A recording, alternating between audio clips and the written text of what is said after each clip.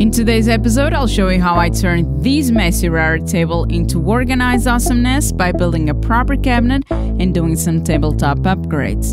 Let's do this! Boom!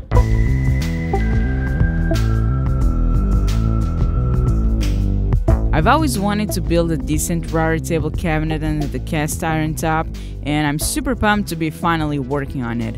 Besides making a drawer cabinet, I also want to upgrade the router lift, the fans, and add proper dust collection. Rockler Woodworking and Hardware is the sponsor of today's video. I'll be doing the upgrade using their excellent products. This will be a direct upgrade since my old router lift and fans were old Rockler models. The hole in my router tabletop only fits European sized plates, so I'll need to modify it to adapt to the American plate. I started by swapping my table saw blade for an aluminum cutting blade so that I could remove 2 mm off of the front and back edges of the router lift plate.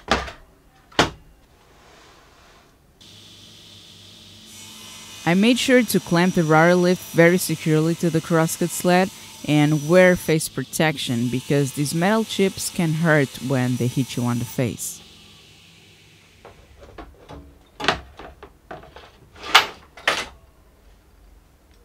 It worked out perfectly. The cut was very smooth. The sides were too small for my cutout, so I cut a couple of skinny parenthesis shapes out of black MDF.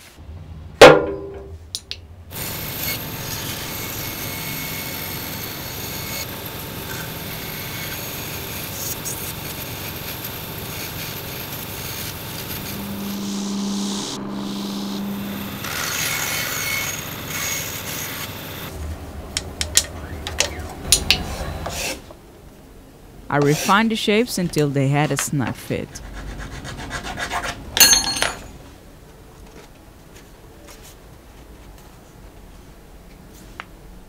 I moved into assembling the dust bucket from Rockler. Even if you don't build a cabinet around it, I would definitely recommend it to collect dust and avoid ending up in the messy situation that I show you at the beginning.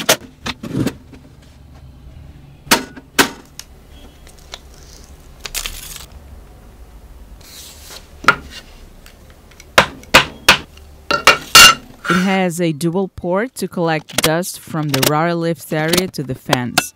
These two flaps need to be screwed to the tabletop. Since my top is cast iron, I won't be drilling into it. I had to create a frame out of plywood to take advantage of the existing threaded holes. I built the frame quickly using pocket holes and did my best to attach it properly to the underside of the tabletop.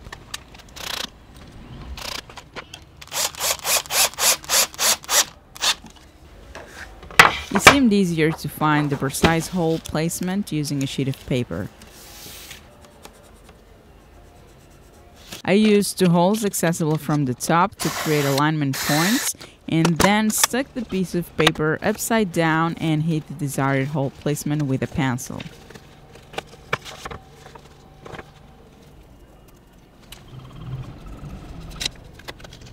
I could then go back to the plywood frame and mark those new holes, ensuring the paper was aligned with the frame. I drilled all the way through and attached the frame with bolts to the underside of the top. Besides creating a means of connection to the dust bucket, this frame also created a lip inside the insert plate cutout. This is crucial to make leveling adjustments in the insert plate. I added a few scraps of plywood to come to a depth closer to the plate thickness.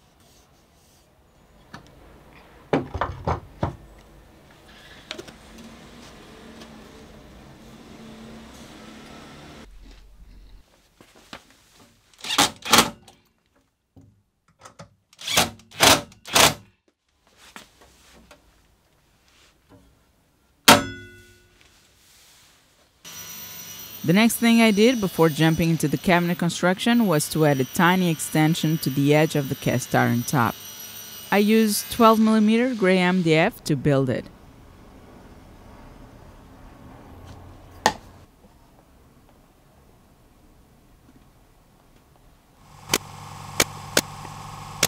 It will make for a nicer finishing edge.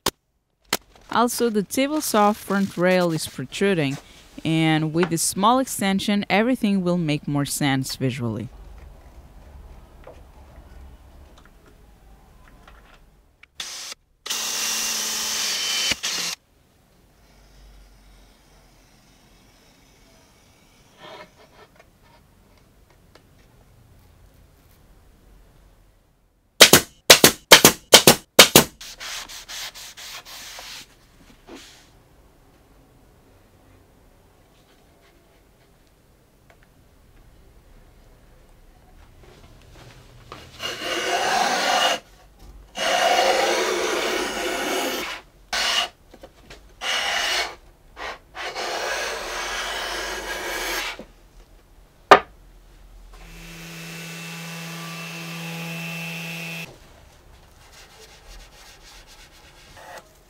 It was easy to attach to the cast iron table with bolts using the existing holes.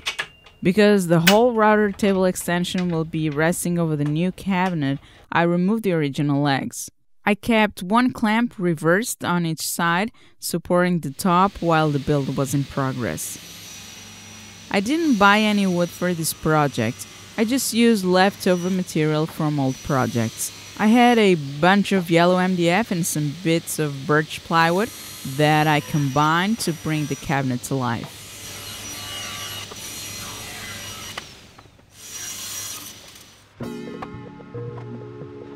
To make things quick and easy, I assembled everything with pocket holes.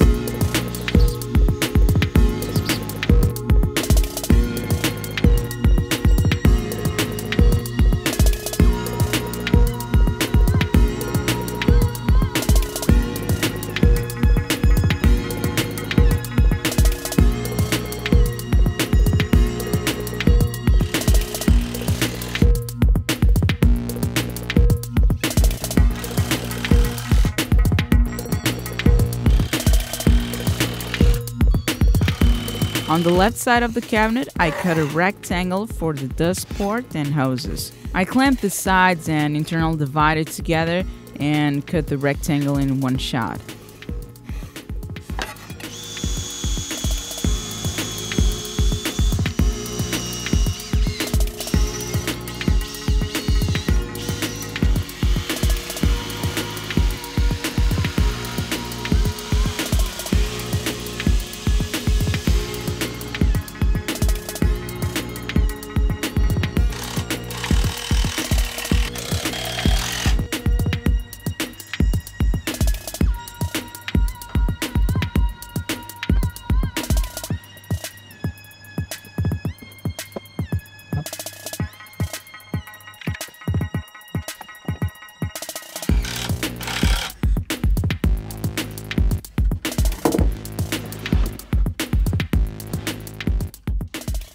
Once the carcass was complete, I could cut 9mm plywood into strips and make all the drawers.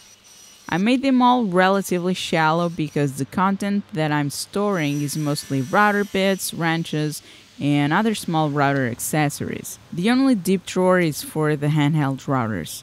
The box itself doesn't need to be deep though.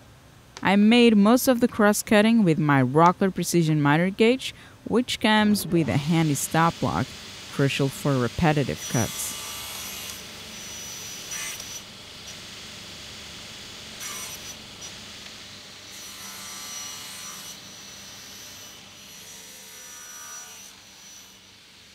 The plywood I used had one terrible face and one good face, so I left the worst looking areas facing the back or the front of the drawers, since the false fronts would cover them up.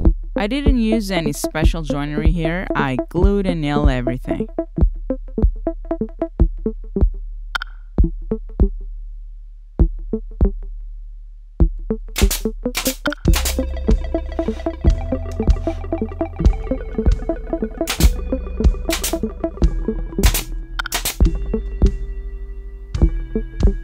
All drawer bottoms were made of thin plywood scraps, which is more than enough for the weight that the drawers will carry. The only drawer with a thicker bottom was the one destined to store the routers.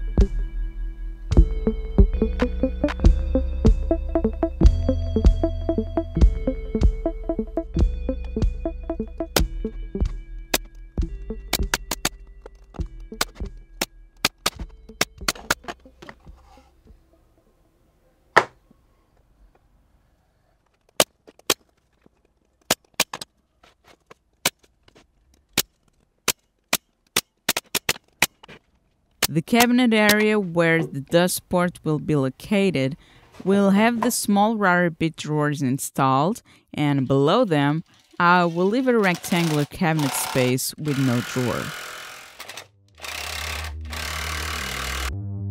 I wanted to add a toe kick to the cabinet with additional storage.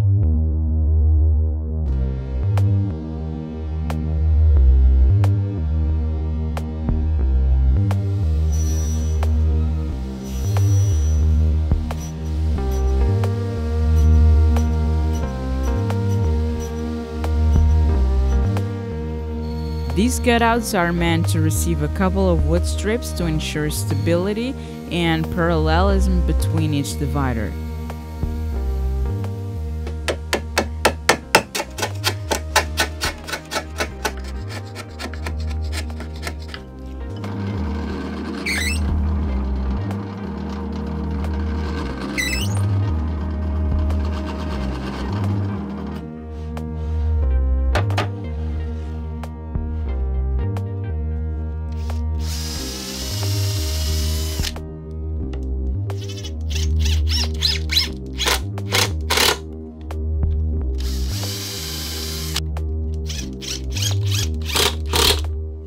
These little strips will also raise the drawer slides so that they don't rest on the floor.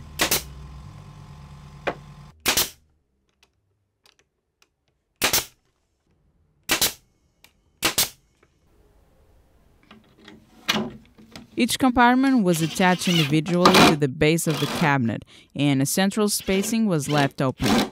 It will receive a dust collection port.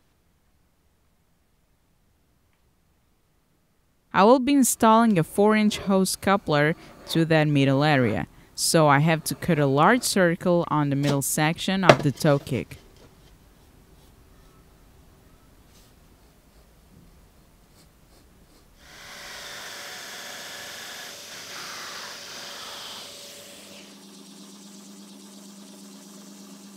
I didn't create enough vertical room for the coupler to fit, so I had to raise the cabinet, trace the coupler shape, and then recess a pocket on the underside of the middle cabinet section.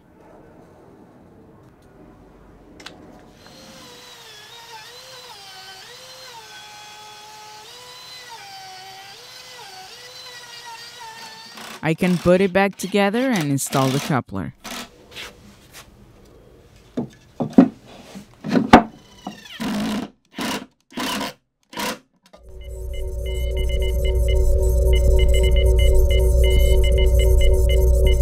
With the main structure out of the way, I could start working on the cabinet fronts. I decided to try a different approach from my usual one and glue a bunch of scraps together to create panels. This way I could use wood that was basically trash. I never throw it away though. I still have too much scrap wood filling up my wood shelves and the floor, so I might plan another project soon to eliminate those. I made random combinations using even the thinnest strip of colored MDF and plywood. I felt good about using waste material and giving it a purpose other than using studio space without paying rent.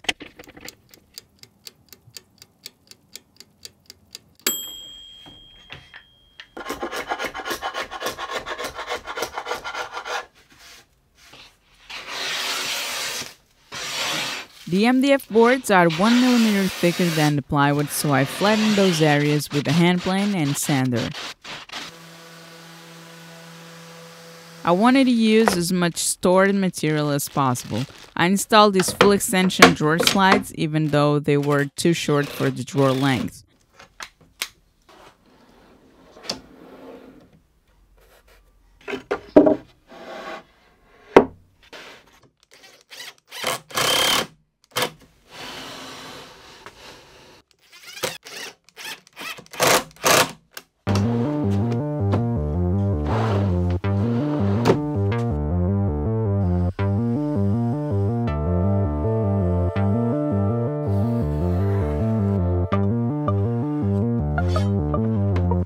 Spring clamps are not strong enough to hold the slides in place. Pá, isto não dá. So I switched to regular F-clamps. The only thing that I ended up purchasing were these small drawer slides. I could only find them in black, that's why I have black slides in some drawers and silver slides in others, but it's okay, it's a shop project. The drawer boxes are installed. I can now focus on working on the false fronts.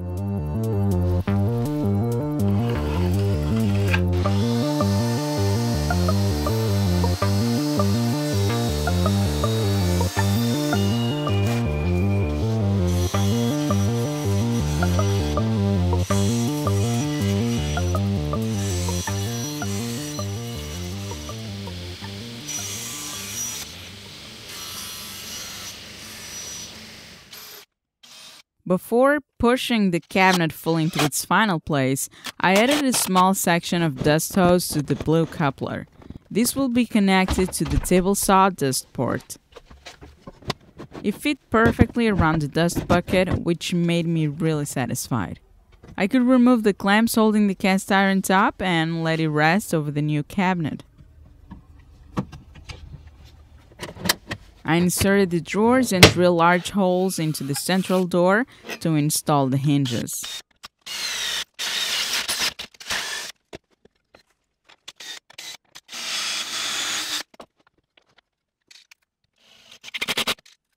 I used my trusty acrylic jig to drill the screw holes for the hinge plates and snap the door in place.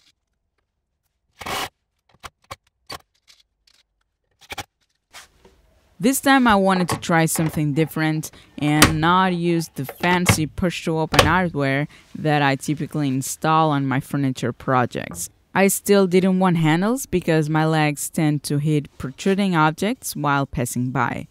I got a router bit that cuts this profile meant to work as a drawer pull.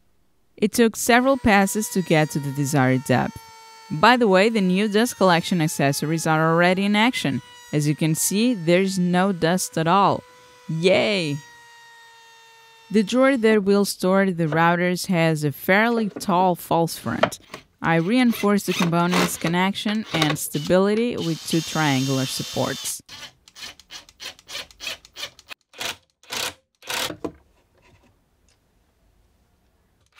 The cabinet is complete. Let's move into the tabletop adaptations. I have been dealing with wide miter slots so far, but I prefer this type of T-tracks because it's easier to clamp accessories using T-bolts. Using the proper table saw blade, I cut two sections of aluminum T-track. I wanted to avoid drilling into the cast iron to attach bolts. Glue can be very messy and make it a pain to remove in the future, so I came up with this idea. To fix the T-track into the miter slots, I used tiny set screws that will allow the T-track to slide but not come up when the fence and jigs are clamped. I drill holes into the aluminum T-tracks and then created threads to receive the 3M set screws.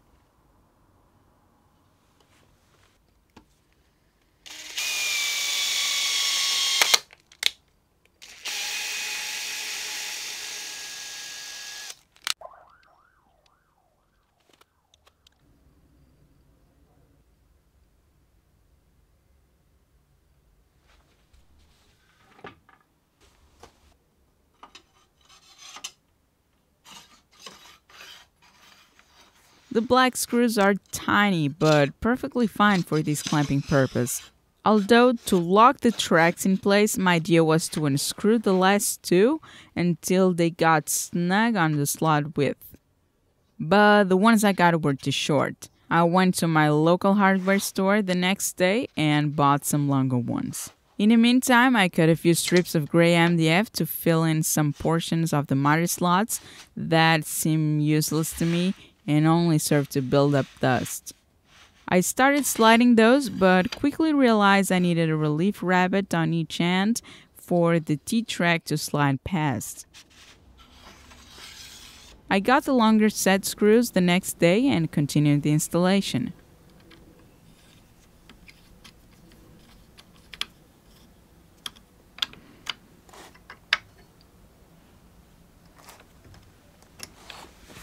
I turn them all the way in to be able to slide the T-tracks and then back them out slightly until they were catching the miter slot walls. I then hammered the T-track a few millimeters.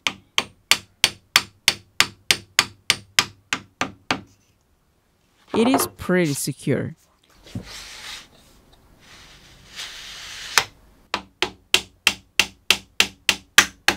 I finished sliding the remaining bits of filling that were pressure fitted.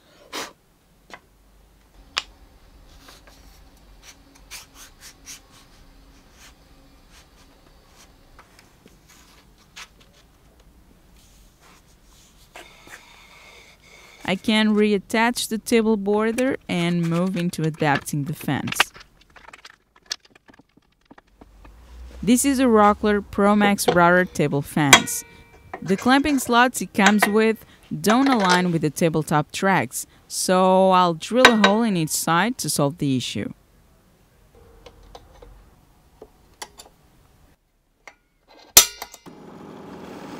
It was super easy to do.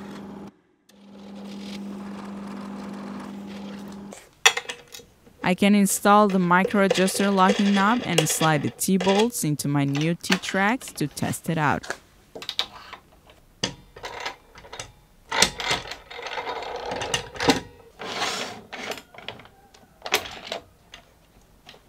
I'm happy to see that the concept worked out nicely.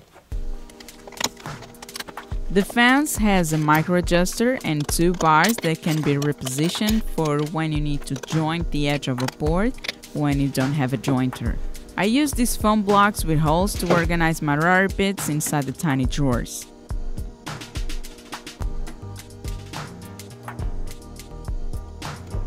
The long drawers are so helpful.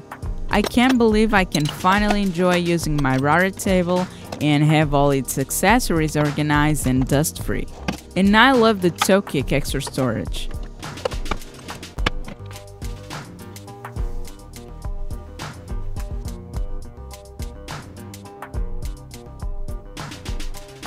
Most of the time, the hose will be connected to this front port that goes to the table saw. When I want to use the router table, I switch it to the side port and add the smaller hose to suck dust from the fence. This way, the floor hose is out of my way for both situations. When routing grooves and dados, the dust is projected towards the outfit area, and Rockler has an interesting product to collect that massive amount of dust. I made an adapter to clamp their dado dust chute to my table saw rail, but if you have a wooden tabletop, it's as simple as screwing the dust chute to the underside of the top. The fence hose can be connected to the dust chute and the dust will be collected from there. Now let's take a look at the middle cubby. The dust bucket opens nicely. I have more space to store jigs and accessories below it. The fence is easy to move around and the T-track idea worked perfectly. The Rockler Pro Lift has super convenient insert rings that come in several sizes. They snap into place flush with the plate. Now I don't need to deal with screws anymore when changing the bits. It has a quick gear mechanism to raise and lower the bits rapidly and a precision one to make smaller adjustments.